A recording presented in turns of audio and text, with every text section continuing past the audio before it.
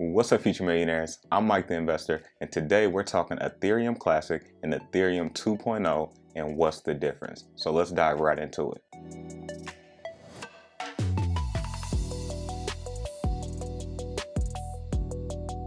Alright investors, welcome back to the channel. Now consider grabbing you some free Bitcoin by using the Voyager and the Coinbase link down below. Now there used to be only one Ethereum blockchain until year 2016.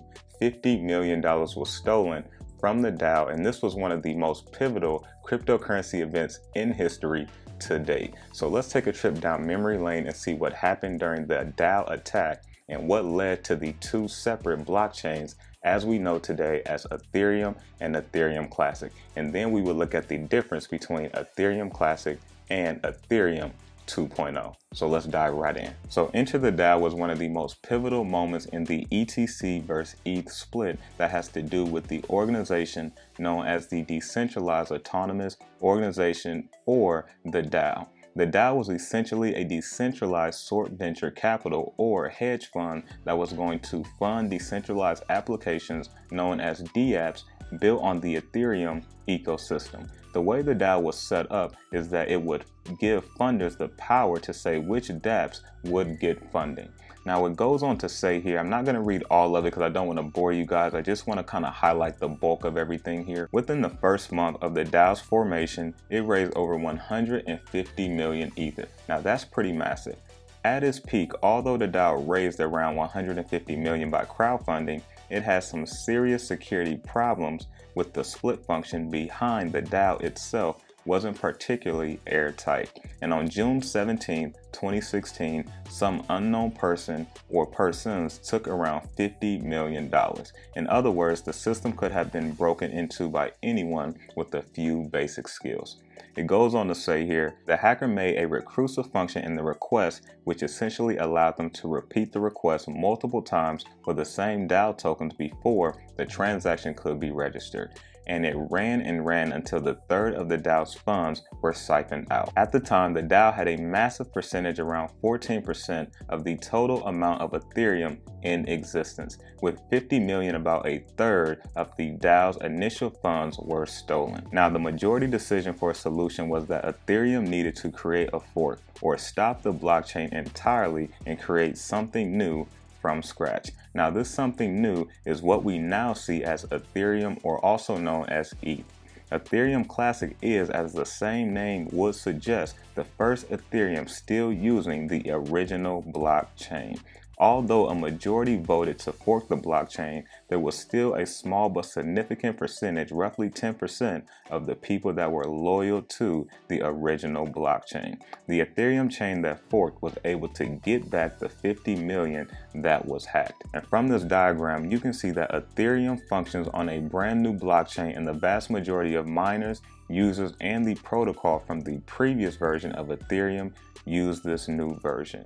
And the reason why is because the 10% or so of the people from the original Ethereum are relative in the shadows and are loyal to the concept of the immutable ledger, and ETC primarily has value because of the specular market, much like many other altcoins out there. Now you guys know, if you watch any of my previous Ethereum Classic videos, you know I think a little bit different on why Ethereum Classic has value, so definitely consider checking out those videos. Now Ethereum, on the other hand, is more like a software company. Ethereum primarily has value due to a mix of specular market, but more so due to its use case scenarios and community support. The Ethereum Alliance, for example, consists of billion-dollar firms such as Accenture, JP Morgan, Microsoft, and UBS. This support in turn has added credit to ETH over ETC. Now I would definitely agree with that statement because Ethereum has definitely blew Ethereum Classic out of the water. Now I definitely hold both of these coins. I definitely think you should hold both of them. Now Ethereum has definitely more of a promising side to it, but I have broke down some reasons on why I think Ethereum Classic will be very profitable in the long term. But now let's look at what is going to be the difference between Ethereum Classic and Ethereum 2.0 once Ethereum switches to layer 2 known as proof of stake. So the first thing we're looking at is the cryptocurrency for both blockchains. Ethereum Classic and Ethereum 2.0 will both have their own native blockchain. Ethereum Classic is the ETC token or the Ethereum Classic token, and then we have Ethereum, which is the ETH token or the Ethereum token. So they both have their own native currency, so you will see a yes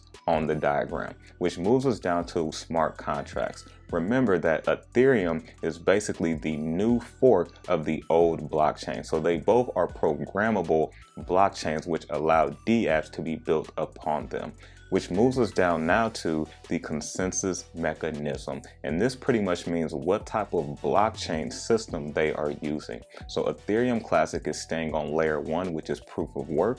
And then we have Ethereum 2.0. Once they move over, we'll be moving to layer 2, which is proof of stake. Which brings us to the next thing on the graph, which is their monetary policy. Now, until 2018, they had the same monetary policy, but 2018 Ethereum Classic made a change to mimic Bitcoin to have a max supply where there will only be 210 million Ethereum Classic coins ever created. Now, Ethereum does not have a max supply, but it can be changed at any time, which brings us to the database of both blockchains. Ethereum Classic is focusing on the integrity of the blockchain and making sure it is working the way it should be, whereas ETH 2.0 is more focusing on the scalability of the blockchain. That now brings us to the security of Ethereum Classic and Ethereum 2.0. So Ethereum Classic has the priority to preserve the integrity of the blockchain over performance and scalability, which is the complete opposite of ETH 2.0. Ethereum 2.0 is going to prioritize scalability, and which will be able to allow them to move as fast as possible for their different avenues that Ethereum will be doing, such as DeFi and other things that's going on Ethereum. Now that brings us to the last thing on the graph here, which is the performance.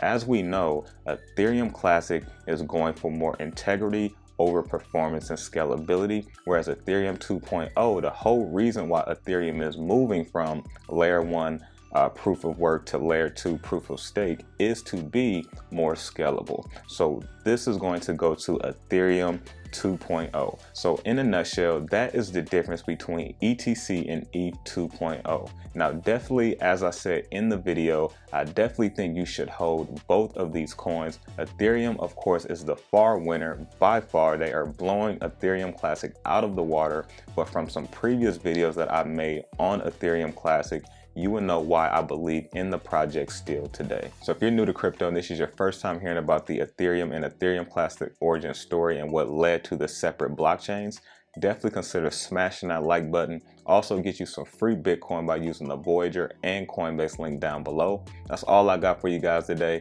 I'm Mike the Investor. Remember to stay inspired, stay motivated, always invest in yourself, and I'm out.